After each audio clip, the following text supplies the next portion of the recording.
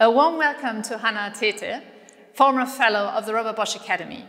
With Ukraine on everybody's mind at the Munich Security Conference 2022, how do you see the attention to the Sahel region at this conference? It's important to recognize that what happens in the Sahel is also important for the safety and security of Europe. The Sahel region is on the forefront of the battle against climate change and is one of the first regions in the world that is actually impacted by the climate crisis.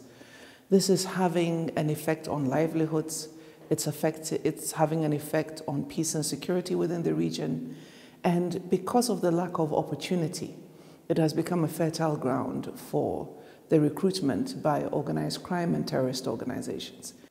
Thank you. But even with France and maybe other European nations withdrawing from the region, there's still quite a large international military presence in the Sahel. For instance, the United Nations mission MINUSMA is going to continue. What steps need to be taken? What needs to happen so there is no future need for a United Nations peacekeeping mission in the region? I think it's important to make the distinction between peacekeeping operations and peace enforcement operations and counterterrorism operations. Currently, MINUSMA is a peacekeeping operation. The G5 Sahel force was a counterterrorism operation that was underfinanced.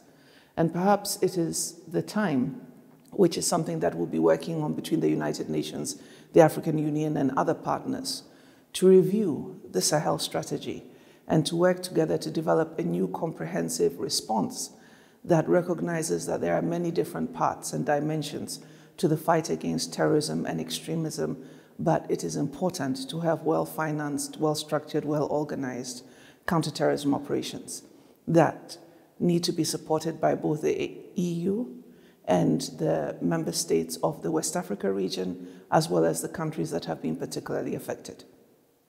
Yes, we've been talking quite a bit about international interventions in this interview. How do you see the role of local peace builders in the region, even on the community level? And how can their work be integrated into larger regional or maybe even international efforts? There are various tracks that take place within mediation processes. And of course, local and what are largely considered as track 3 mediation processes are very important.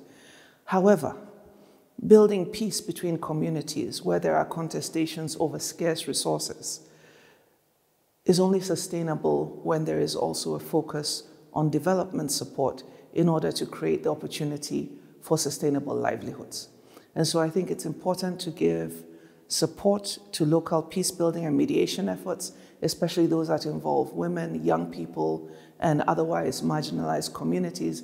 But it's also important to remember that after a peace agreement has been arrived at, its implementation also requires additional support to remove the causes of conflict and to help to create new opportunities that allow communities that have previously been in conflict to live together in harmony.